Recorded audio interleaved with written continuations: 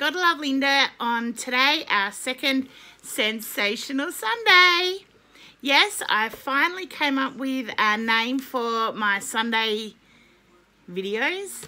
And yeah, I've finally decided on Sensational Sunday because I think Jesus is pretty sensational and can do sensational things in your life. So there you go. Also had a hair colour change. It's a lot brighter, but you can't really tell unless I shine the light on it. Look at that. Ooh.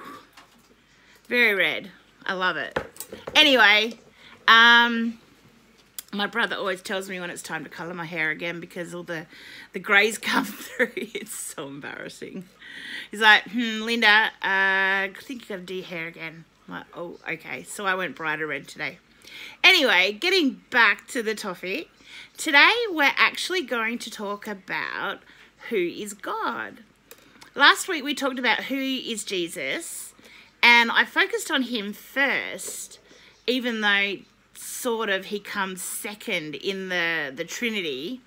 But I focused on him because he's the one that sacrificed his life for us, and you know, he's the one that yeah, just did the great big thing and saved us. But today I really want to focus on God and who he is.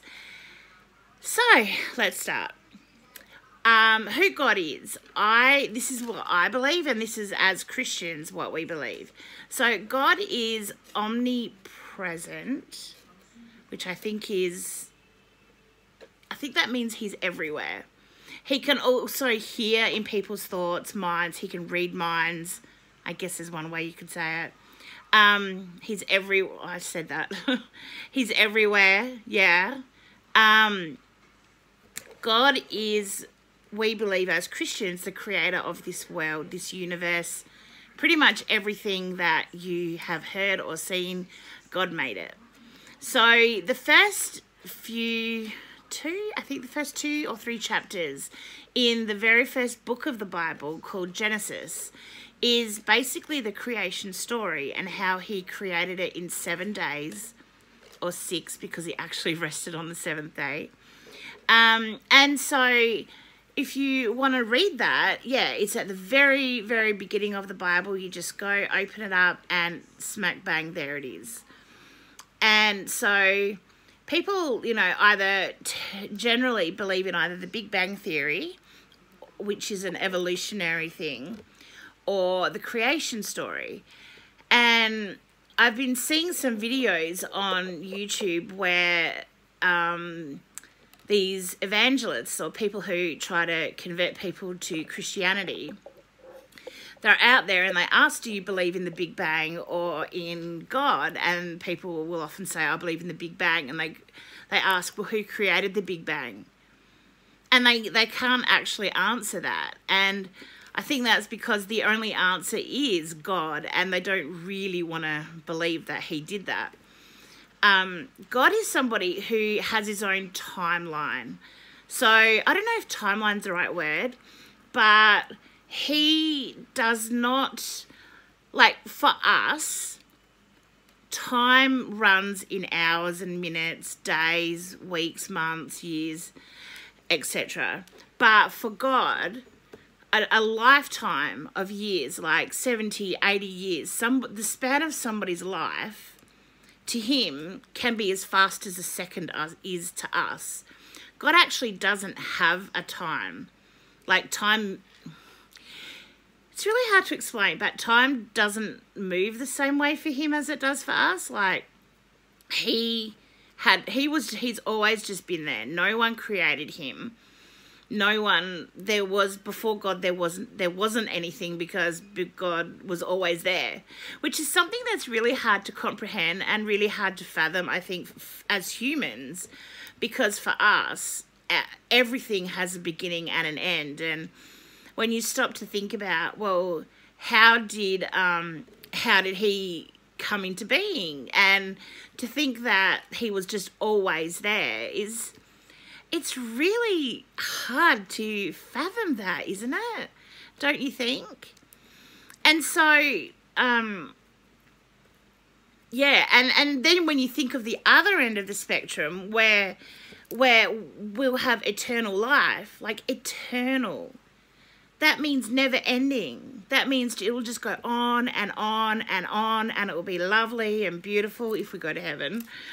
And I just think even that is really hard to comprehend, because to have no end, like, I don't know, it kind of does my head in when you think about it.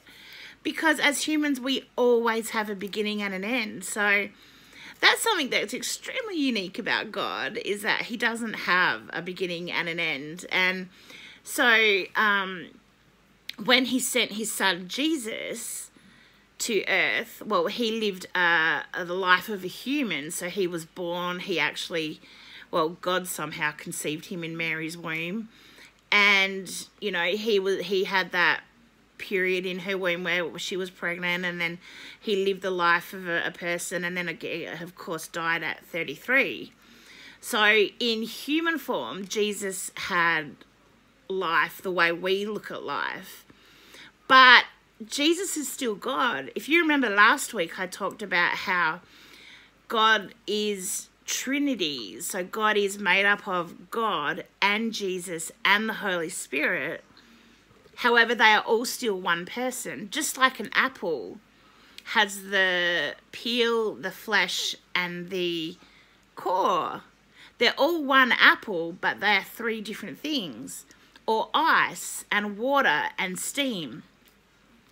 They're all one different thing individually, but they're all one and the same substance. So they're the only examples that I really have to explain what the Trinity is and how they can be all one person and yet three different people at the same time. It's another one of those mysteries that sometimes I think when we get to heaven, we're just going to have so many questions to ask God, like, how does this actually work?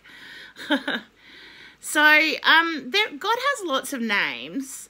I think the name that he actually gave himself is the great I am. So I space A-M. Oh, I'm writing that, but it's backwards. So it's I space A-M. Yeah, that's it. There's songs about the great I am. And yeah, he's also known as Yahweh, which is, I think, Hebrew. You hear a lot of people call him the great Jehovah. There are so many names. I should have even talked about the names that Jesus had, because he's got, I think, even more names. He's got Emmanuel, Prince of Peace, Jesus, obviously. Might have to cover names another time, I think, because there are just so many names that we can call these guys. But basically God, we often or mostly refer him maybe to the Father. So we know that he is a man, or male, if I guess he has a gender, I should say, whatever. He's definitely male because he says he made man in his image. So he wouldn't have made Adam without, like, he wouldn't have given him the boy beards if he wasn't male himself.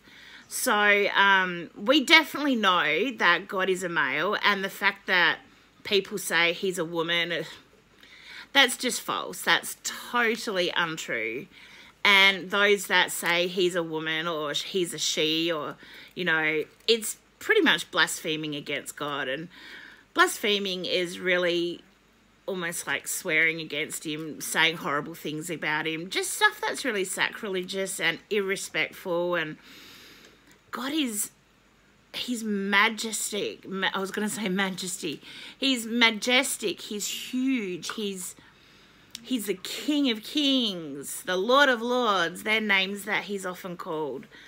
And so actually one really cool thing is that my brother goes to a men's ministry, and there they teach them that, you know, you're the son of the king, which means that you're a prince, which is such a wonderful thing when you think about it. To be called God's son, God's kids, you know, which means that, like, that would make me a princess, which is really cool because we belong to him and he is our father. And, You know, some people have issues with God being a father figure for them because they've maybe had fathers in human, like as their biological father or foster father or stepfather or whatever, adoptive father. And they have not been all that great. They've not been what a father should be. And so I think a lot of people make the mistake with God, the almighty, amazing creator of this universe, father. They think that he's going to be like their human fathers and let them down. But God is probably the most, well, he's not probably, he is the most reliable father that you will ever have. He can be kind and gentle, and he has such a heart for people. He weeps when we're upset. He's very wounded in his heart when we're going through trials and stuff. So he has a real soft heart. But you know what? He's also a judge. And so that means that he can be very stern and angry, and he can judge. He does judge people. It's like in the Old Testament, I think it's in Genesis, the cities of Sodom and Gomorrah were so filled with blasphemous acts, that, you know, things that go completely against what God has created us to be. Relationships with same sexes, prostitution, drinking, like excessive drinking. Who knows what else went on there? We don't really know. But he was so angry and he judged them. And the way that he judged them, he pretty much, you know, the whole fire and brimstone thing, that's what happened to them. Just gone. Gonski. Those cities were destroyed because of just how immoral they were, and yeah, how evil they had become. And to be honest, I really feel like the world these days is heading very much in the same direction as those cities back way thousands of years ago.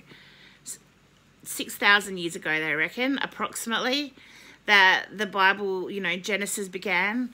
So, yeah, I might have to do a video on, you know, things about evolution and where God fits into all that. And now my cat wants to say something. So, yeah, God is the kind of father who will never let you down. He will always be there. He will listen. He will, you know, judge, yes. But sometimes we need that judgment. Sometimes we need someone to pull us into place. You know, he gives us that accountability, and I don't know, he's just majestic. And if you ever get the chance to just worship him, even if you're on your own out in nature, look at everything that you're looking at, the water, the flowers, the grass, the trees. Like, he made all of that. And there is not one person on this earth who can create life out of nothing.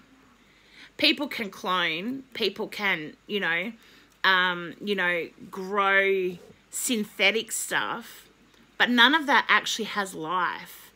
And you think of like nothing, like you have your hands here. There is nothing in them. God can actually make something grow on your hand if he wanted. A plant, a root, a sprig of leaf or whatever. It can just grow there. And there is not a person on this earth or anywhere in this universe who can do that. And I just think of the power that he must have. Like, it's, again, incomprehensible. No, is that the right word? It's unfathomable. I'll just keep going back to that word because it is. It's really hard to fathom how out of absolutely nothing he can just make things. So God also created a lot of covenants with people in the Old Testament. He also focused on law and how people should live. And So at the moment, I'm reading through the Bible chronologically, because the Bible was written not in the order that everything happened. So I'm going through a Bible reading plan on one of my Bible apps, where it actually goes through the whole Bible, but in the order that each thing happened. And at the moment, I'm in one of the very first books of the Bible, Leviticus. And it's actually going through all the old Jewish law, because I'm going to explain the Bible in a different video. But in Jewish times, way back before Jesus came, God's followers were actually Jewish. And he gave them laws on how to live, how to worship, how to pretty much do everything. And a lot of those laws are still in practice today. Some of them may have been changed, because when Jesus came, he brought grace, which is another video. But yeah, God created all the laws, and the Ten Commandments from God. They I guess I've heard some people call them the moral law. So they're things that everybody knows not to do, even though obviously as humans we sin, and therefore we break his 10 commandments all the time. But they were given to Moses by God up on Mount Sinai. Oh, there was something else I wanted to say, and I forgot. I might have to look at my notes. Oh, that's right. One of the things I did want to just briefly talk about was the covenants. So a covenant is like a promise that God made with certain people, or with a nation, or with the whole world. And a couple of the big ones, actually, I'm going to just pause you for a sec, because I actually did an art journal page on covenants that God made with us. So I'm just going to go check it, get it. So this here is one of my art journals. I'm very crafty, and I've got lots and lots of bits and pieces and all sorts in here. But let me try and find the covenant page that I made, because I really like it, just because it is totally about God's covenants that he's made with us. Whoops. So, and you can see there I've written the word covenant. And then all of these bits of writing are different covenants that he has actually made with us. So I'm just going to read out a couple. So God's promises are forever, are fulfilled, mean love, are a gift of grace, are prophetic. His promises means Jesus on a cross for us, and are for all who believe.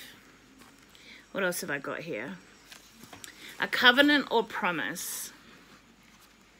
Sorry, can't see it properly with my glasses on. It's a solemn agreement between members of the church to act together in harmony with the gospel. So the gospel is Jesus dying for us and then rising again. It's an expression of assurance on which expectation is based. God made promises to us in Scripture. The biggest is grace. Oh, there's another one over here. Oh, that's not much. That's just doodles. So a couple of the, some of the, oh, okay. So what I've done, I have written some covenants here, and they've got different names, I guess. So there's the Noah covenant, and that's when God sent the flood that covered the whole earth. And then when the waters went away and Noah was able to come out of the ark, God sent a rainbow, and that was his promise that he will never flood the earth again, like not the entire earth. I mean, yeah, we have floods, but it's never a worldwide global flood. And so that's why every time it rains, as it kind of, dissipates, the rainbow will always appear. And that is in order to remind us that God's never gonna He's never going to do that again. So that's the Noah covenant. There's the Abraham covenant. I'm just checking what it says. So I'm actually just going to read this bit. The word of the Lord came to Abraham in a vision. Do not be afraid, Abraham, because back then his name was Abram, not Abraham. That was, I think, part of the whole covenant thing was God changing his name to Abraham. I am your shield, your very great reward, which is who God is. The word of the Lord came to him. This man will not be your heir, but a son who is your own flesh and blood will be your heir. He took Abraham outside and said, look up in the sky and count the stars. If indeed you can count them, so shall your offspring be. On that day, the Lord made a covenant with Abraham and said, to your descendants, I will give this land. So basically, he's telling Abraham, who is another, I guess what you could call one of our fathers in the Old Testament, that he would, as many stars as you can see in the sky, that's how many descendants that Abraham would have. And you know what? It happened.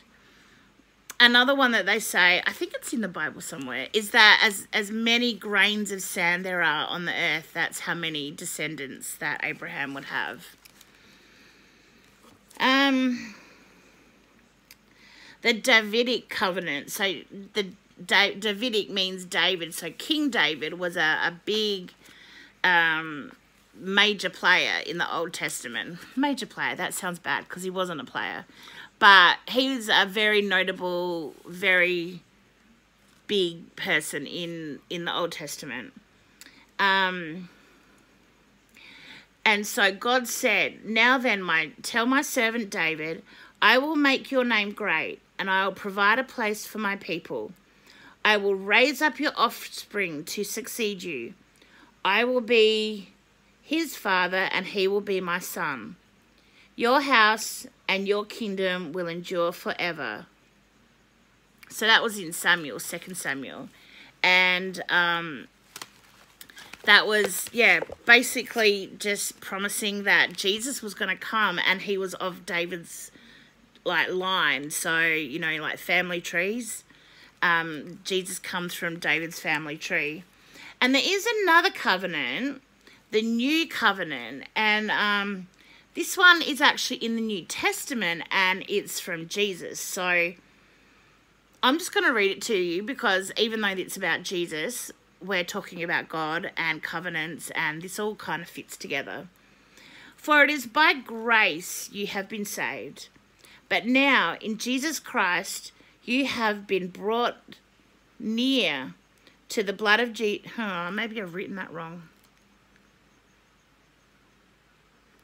You have been bought through the blood of Jesus, for he is our peace, and he reconciled us to God.